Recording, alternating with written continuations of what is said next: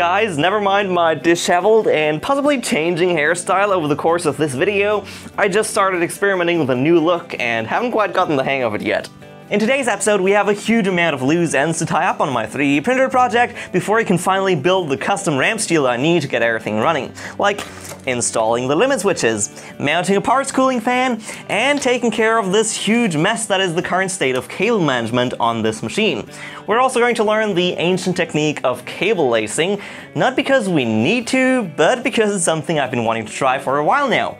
And we're also going down quite a few rabbit holes we need to visit in order to understand some of my more unconventional choices, like using no less than 5 separate power supplies to drive this machine. Now, the first thing I was going to do is to crop the PTFE tube to the furthest point it'll have to reach, which is down here, but I just realized if I cut it to the shortest length possible, like this, it'll sometimes get hung up on the corner of the Z-axis here, and the only way to prevent this, other than mounting a ridiculous piece of wood to the machine, is by attaching the tube itself. And in that case, I can't crop it because it's exactly the right length already. It's a pretty big machine, to be honest. So instead, let's just attach it with a little mounting block. Same thing with the X carriage, except here I'm going the easy route of using one of those angled screw hooks, to which I can then zip tie the tube so it doesn't interfere too much with my cable management later. And as you can see, the zip tie I'm using is very short because I'm indeed one of those people who reuse zip ties. Remember, reduce, reuse, recycle.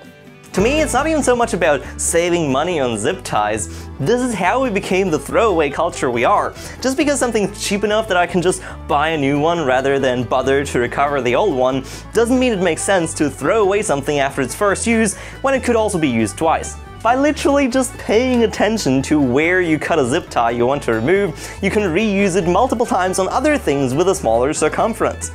Anyway, I'm getting distracted. You might have wondered how I move the Z carriage up and down without powering the machine every single time, since there is no convenient axis to turn the lead screws, but I can pull the timing belt along here. Not exactly convenient, but it does the trick. Next, I need to mount the part cooling fan. It's one of those turbine-style radial fans, and to be honest, I didn't bother to think this all the way through and sketch it out in CAD. My plan was to stick it on there temporarily, just so it works, and then use the printer to print some kind of proper mount with air duct to go around the nozzle. And that's exactly what we're going to do. Now, I did briefly consider just tacking it on there with hot melt glue, but that would be downright cruel, so I ended up making this little bracket out of some scrap sheet metal, to which I can stick the fan using double-sided tape, and then the bracket can be screwed to the carriage.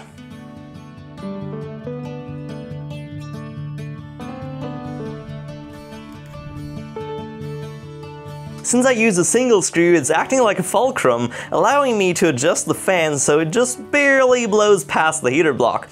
Honestly, it's really crude to just have the fan exhaust point in the general direction of the part.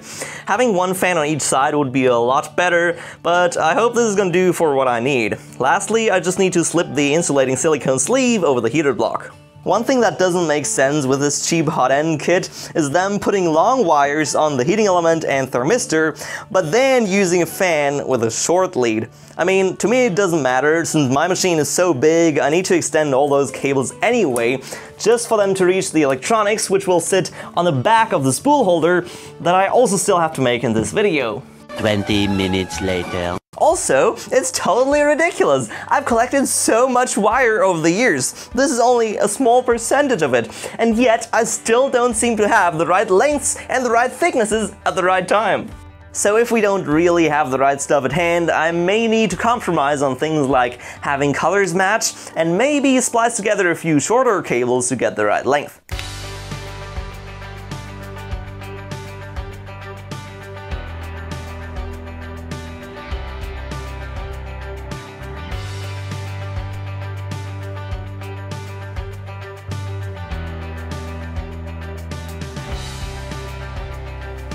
Okay, these are all extended and nicely labeled.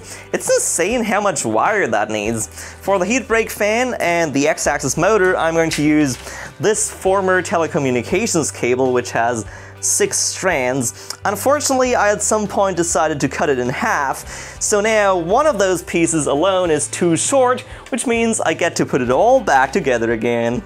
But before I do that, I need to strip off the sheathing because it's too stiff and would impede motion of the carriage more than I like.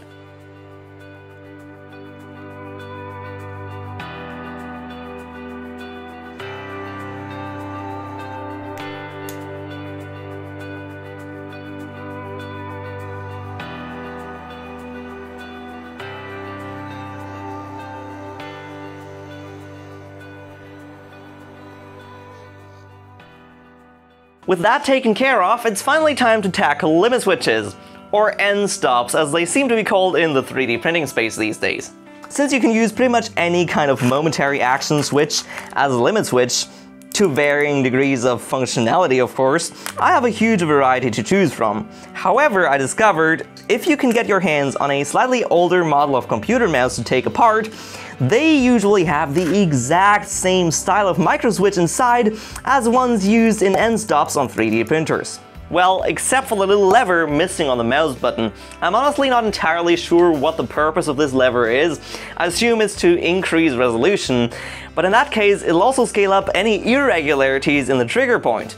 Either way, I'm pretty confident it'll work well enough without.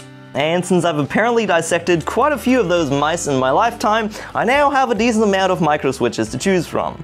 Now, I could just solder 2 wires to the switch and be done, but I noticed many of the endstop breakout boards you can buy have an LED on them that makes a futuristic flash when triggered during homing. And when there's an opportunity to add an LED of however questionable usefulness, guys, you know, I just have to take it. So I went ahead and put together 3 copies of the MakerBot version on some strip board. I literally used the same schematic and component values and they work exactly the same.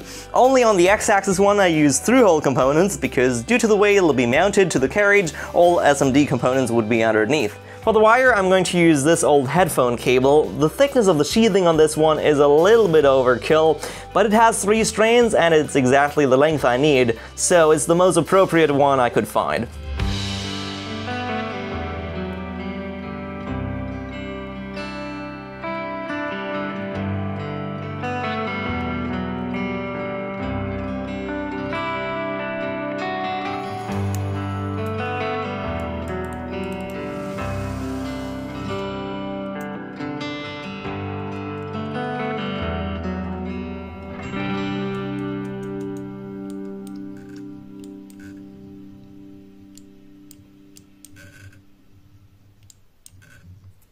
Last but not least, I need to wire up the stepper motor, and you might have noticed I allocated only 4 wires to it.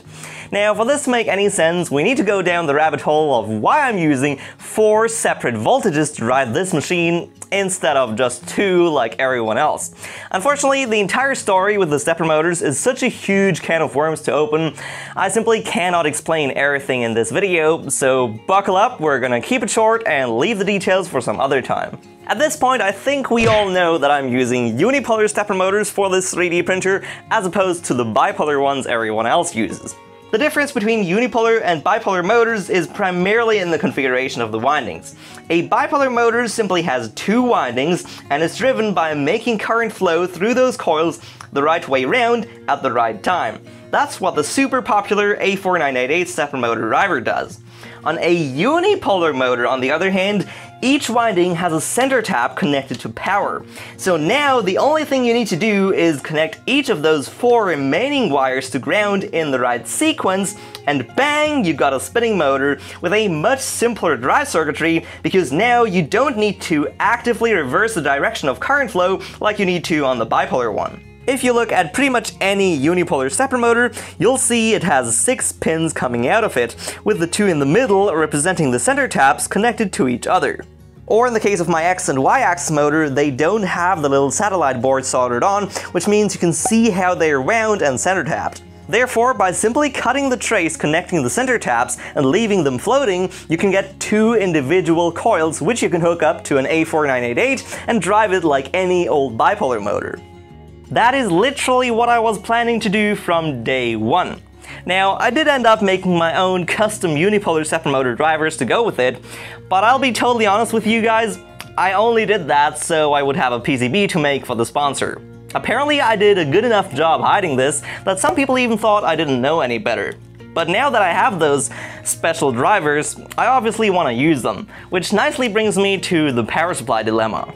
There is another fundamental difference between unipolar and bipolar motors that actually has it make sense to use a dedicated unipolar driver for unipolar motors.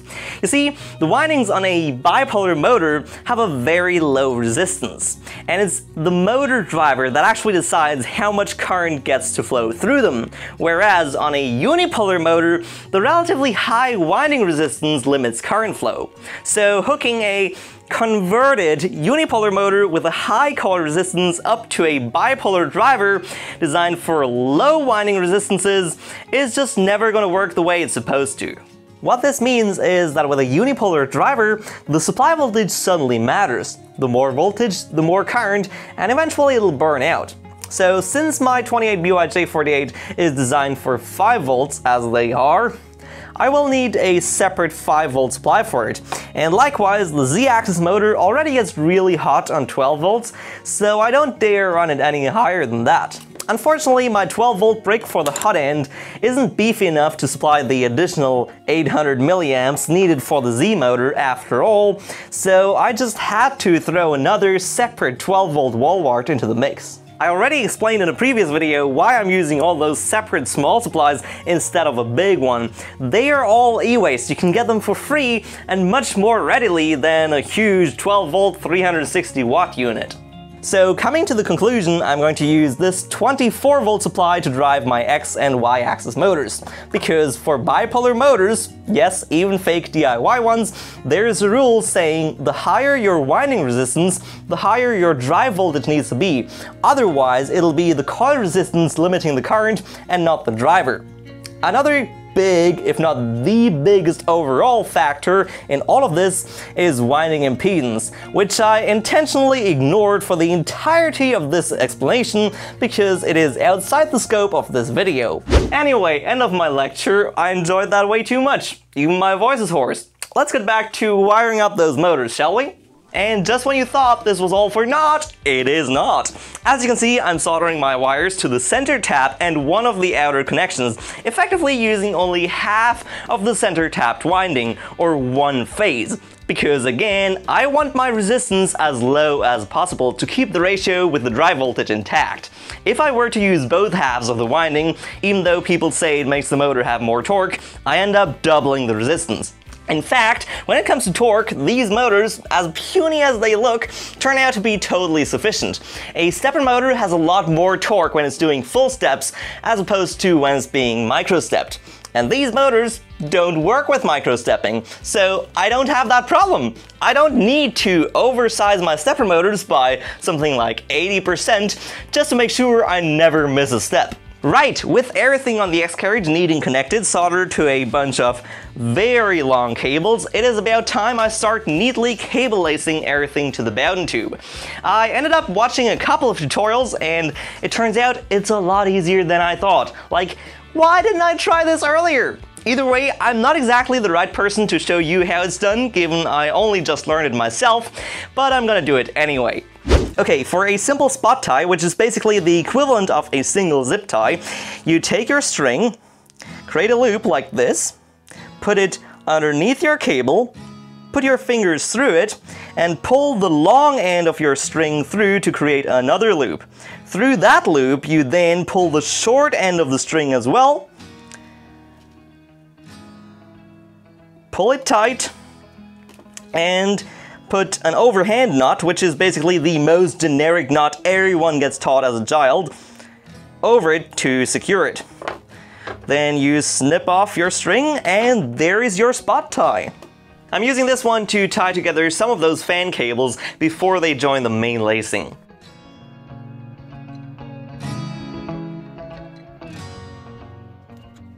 So for the actual lacing part, we start off with a clove hitch. I kind of knew that one already. It's a little difficult to do around things, but here we go. Take your string, put it around the cable, like so, over itself, to create a loop.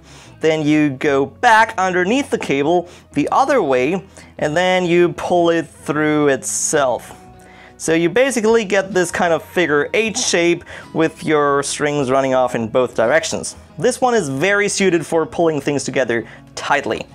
You can finish it off with a simple overhand knot. Then the running stitches turn out to be nothing else than simple overhand knots. You put it behind, like so, over itself, and pull it through. And you see, it's a simple knot, except it's around the cables. You can position it wherever you want and pull it tight. And that's what you do with the entire cable. Over itself, through, and there's your stitch. Underneath, over itself, and pulling through.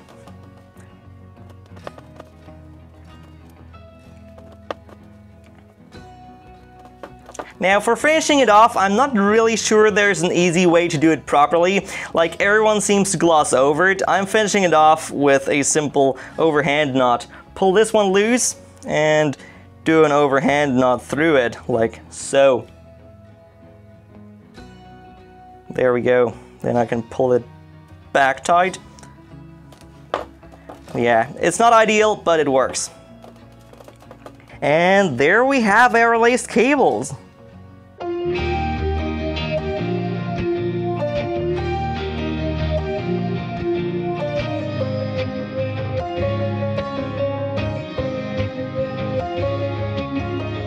Now, I want to issue an apology in case there's any real aerospace engineers out there watching this and getting a heart attack over my barbarian execution of the fine art of cable lacing. I just want some laced cables, and these were the easiest methods I've found. Yes, I'm using cotton yarn to do this instead of wax lace, but at the end of the day, it's just a 3D printer, not a spaceship, and if my lacing ever were to come undone, at least no lives depend on it.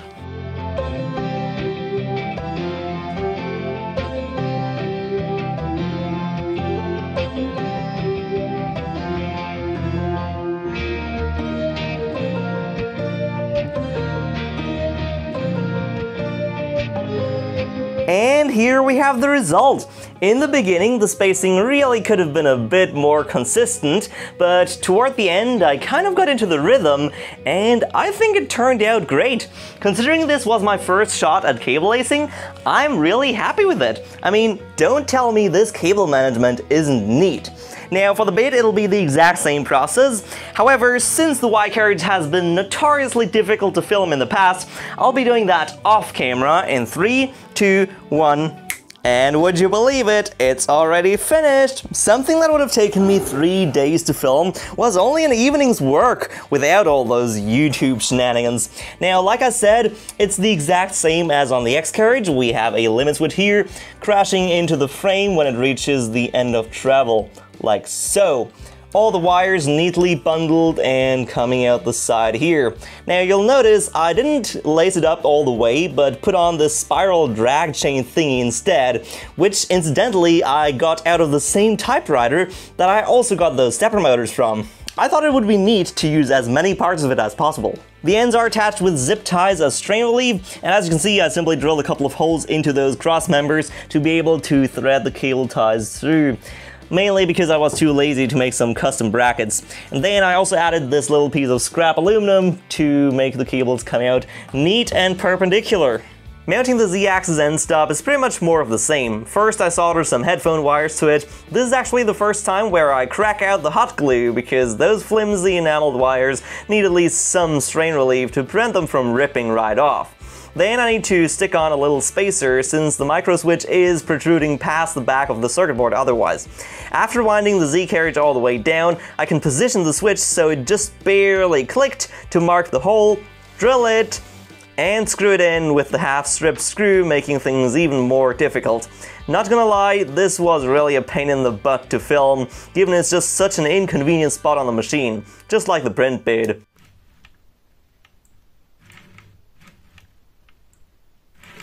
Finally, the Z motor is begging for some attention too. Since I have those fancy stepper motor drivers with flashy lights on them, I obviously want to show them off rather than hide them away in the electronics bay, so I had the idea of mounting it on those cross members such that it doesn't get in the way of moving the timing belt manually, and all those LEDs are still mostly visible.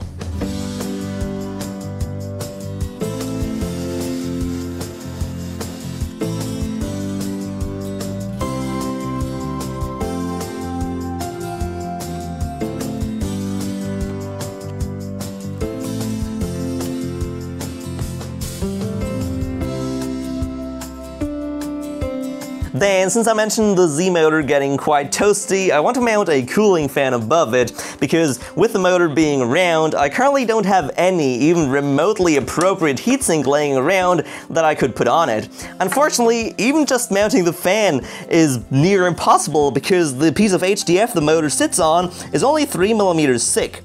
Putting a bolt through it will have the nut on the other side get in the way of my timing belt. Just screwing into it won't provide enough meat to grab onto, and I can't even make some kind of elaborate clamp thingy to go around the motor either because the dang connector PCB gets in the way. The only solution I was able to come up with that doesn't require me to take apart half the printer is really horrible. Driving some big wood screws into the fan as standoffs and heating them up to make hot melt glue stick better, I'm hot gluing the fan onto the HDF. I guess the only positive thing you can say about this is it works. Now, one noteworthy addition while extending wires on this fan is the 68 ohm resistor I'm putting in series to make the fan run on roughly half the power, because to be honest, this fan on full blast is completely overkill for cooling the stepper. It just makes a lot of unnecessary noise for little additional effect compared to less power, so it's best to cut down on it as much as possible.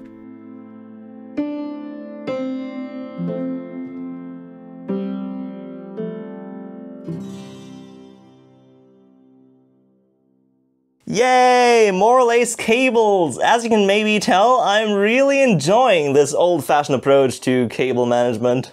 So, things have come a very long way in this video.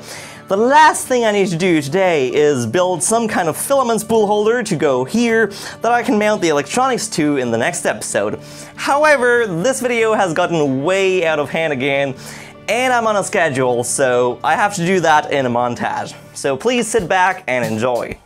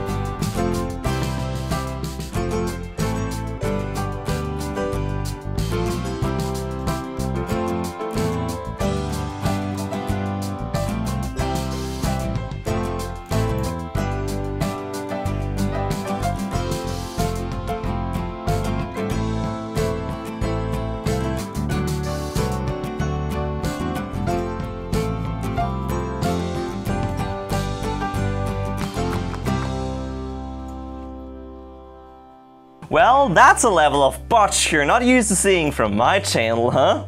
It doesn't fit in with the rest of the machine aesthetically, and it kind of looks like it was botched together out of random pieces of scrap in an evening.